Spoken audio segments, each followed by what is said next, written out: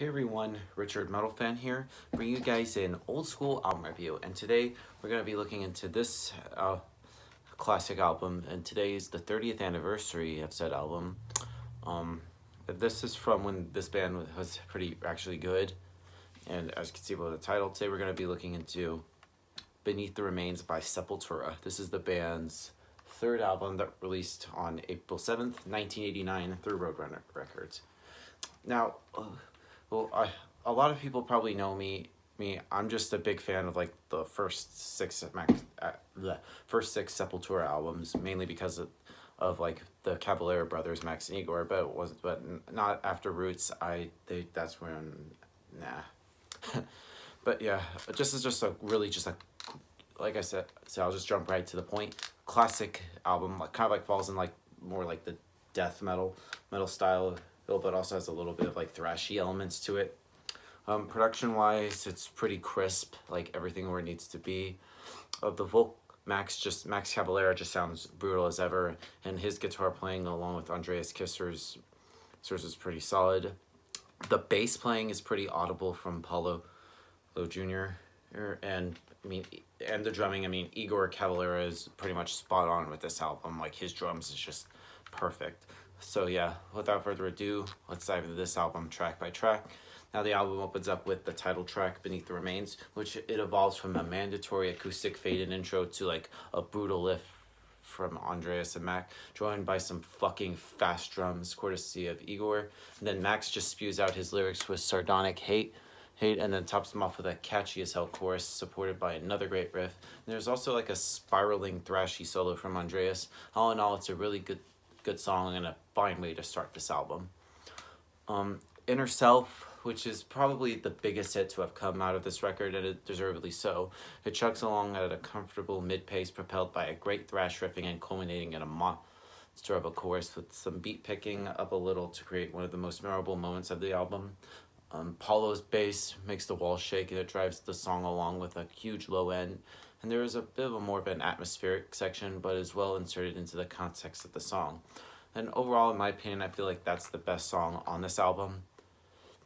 Stronger Than Hate, which features lyrics from Kelly Schaefer, or however the fuck you say it. It's a friend of the band and the singer for progressive death metal band Atheist.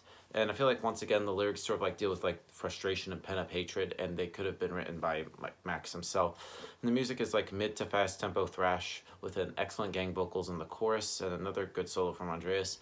And this is where the tacked on atmosphere passages arrive, but they don't really swell the song. One of the forgotten tracks of Sepultura, but one of the more people should bother to discover. Mass Hypnosis, which at first it kind of sounds a bit lame upon like when you first hear it. Right, but it sort of like grows on to you afterwards. It is a crushing thrash metal track with sort of like an echo effect in the chorus. It gives sort of like an eerie feeling. And the lyrics, I feel like, talk about like alienation, and the listener does by feeling the psychosis that Max is trying to convey through his words. Coupled with this is like another strong performance by all four members, and you definitely have another quality track on here.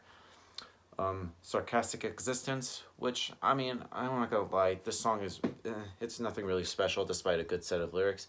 I feel like this is where the album starts to decay a little bit. Slaves to Pain, which, however, it still manages to rank as a good track on here, mostly due to like the chorus and another good set of lyrics from Max. And the musicianship is like tight yet again, but this is slightly less memorable than those which came before it. And then the next two songs are being Lobotomy and Hungry. Lobotomy and Hungry. Try saying that five times fast. Even I'm getting tongue-tied right now. These two songs are just kind of like filler, which I thought were okay, I guess. And then the album closes with Primitive Future, which is a decent closing track for like the regular edition. And this is another song that varies between sort of like slow and fast, and it has a decent enough chorus. It never even touches the first half of the album, but it's definitely better than the last two songs on here. And then, of course, if you get this remaster edition, which I have, it actually comes with some bonus tracks, this one is called Ahora e vez do Caballero Nasir, which I never even heard of. And it also has some demo tracks of Inner Self and Mass Hypnosis. which, I mean, they're nothing really that great. Nah. But overall, Beneath the Remains by Sepultura is a good album, and just like the classic era of Sepultura. So if I were to give this album a score, I'm probably gonna give this a solid 8 out of 10. So yeah, that's my review of Beneath the Remains, guys. Thank you guys for watching. And also, if anybody from Atlanta is going to the 529 bar tomorrow to see Aborted and Cryptopsy, I hope to see you all there. I know that's kind of unrelated to the actual video, but yeah, just come say hi to me. So yeah, that's my review. My review of Beneath the Remains, guys. Thank you guys for watching. See you all in the next video, and as always, keep it metal.